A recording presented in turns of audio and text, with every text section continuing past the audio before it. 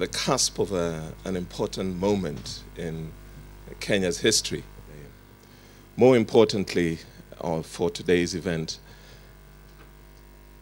we don't want to overdo the messaging that has come out from the principal focus of humanitarian issues in our government. But we'd like to stress the following. We live in a very difficult neighborhood. And over the past 4 or 5 decades, we have been in the brunt of a series of ever-evolving and mutating humanitarian challenges. I remember one of the first jobs I did as a Foreign Service officer when I was hired in 1983 was to go to a place called Dadaab. Well, of course, we know the camp was formed, established in 91. But I do recall one of the things that we're looking at that time was this incredible challenge that faced our great country. But the other thing, of course, is when around the same time, those of us who went to school in the 60s and 70s, a lot of us were probably educated by Ugandan refugees. And I would put it to you that a lot of the wealth, the knowledge, the expertise that some of us have is a direct result of this group of people called Ugandan refugees. The world has changed incredibly since then, and the humanitarian challenges have continued to mutate.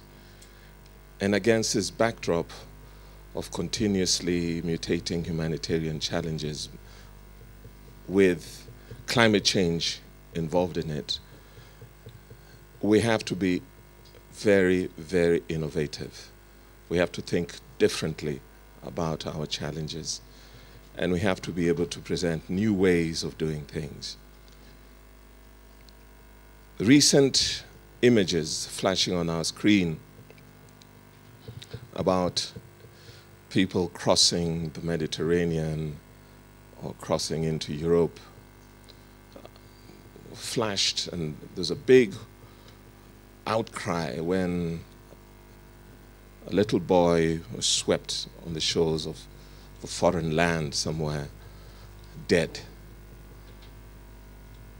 But it's not really the refugees' issue. It's how we are able to organize our societies.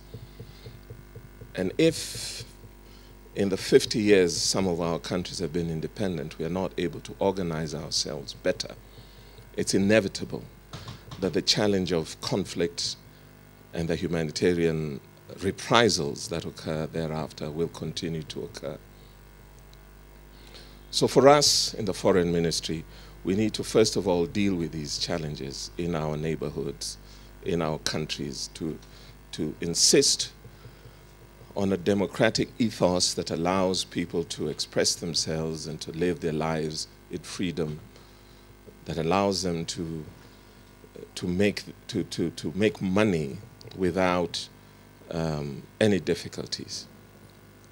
But when that fails to happen, then we have to come together and help them do it. That is what we're trying to do in the Foreign Ministry. But also, with what you have started now with this partnership, we assume that it will not be business as usual, but it will also not detract or remove the primary responsibility of international organizations to do their part.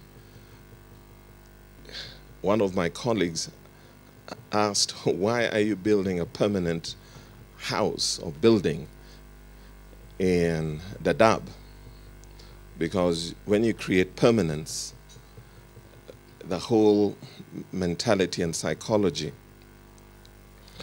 of being in a place is entrenched, and people will find it more and more normal to be in one place.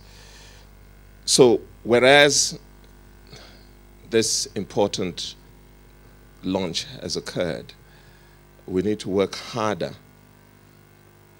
collectively to make these challenges a thing of the past. And we should remember that the primary responsibility is reposed in certain agencies, and we should always consider continuing to help. I have nothing else to add except to say that we will support, we will work with you, we will follow the lead in terms of managing humanitarian challenges. We have impressive expertise, but we also have to work hard to make our environment where we live and work within Eastern Africa in particular, which is our neighborhood, a safer place to live in. With those few remarks, let me, on behalf of my two senior women colleagues, thank you for allowing me to ruminate without any structure, and to congratulate you for this important platform which you just launched, and to assure you that as a foreign ministry of the Republic of Kenya, we are behind you.